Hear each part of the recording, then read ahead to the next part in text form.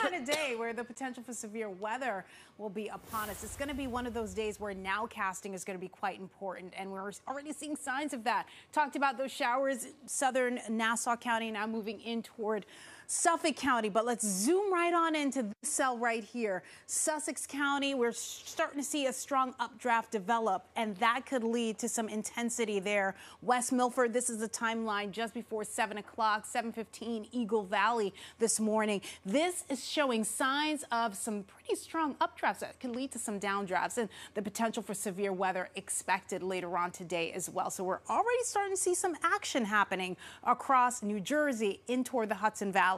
We're going to keep a close eye on that. We're at a big deficit, so we do need the rain. We did get a little bit of it in New Jersey, but we didn't really get anything at Central Park. The city was pretty dry for the most part. We're still within the top 5 driest Junes on record so far. Just enough rain will knock us out of the top 5 spots.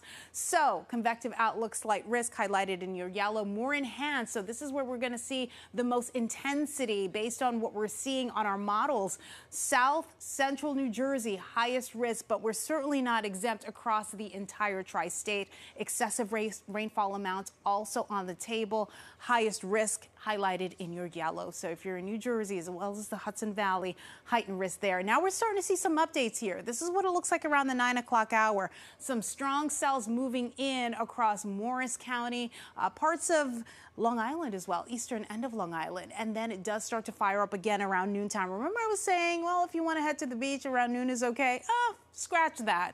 I would say just stay inside if you can. That's the best thing to do. There will be breaks of sunshine, but there'll also be some heavy downpours. The sunshine will add to that instability, and it's going to really set the stage for that strong squall line to come through. That could be accompanied by heavy downpours, which can lead to flash flooding. A lot of rain in a short amount of time. That's what we anticipate. And there could even be some rumbles of thunder. Strong winds could lead to damaging winds and possible tornadoes. So there it is. It's lighting up all right, and it stays pretty intense and due to wrap up at around midnight or so. There's a look at your 7-day forecast, something we're going to continue to comb through. The warm, the mugginess will stay with us. More severe weather threat tomorrow. We're going to talk about that as well. Let's talk traffic. Hey there, Alex.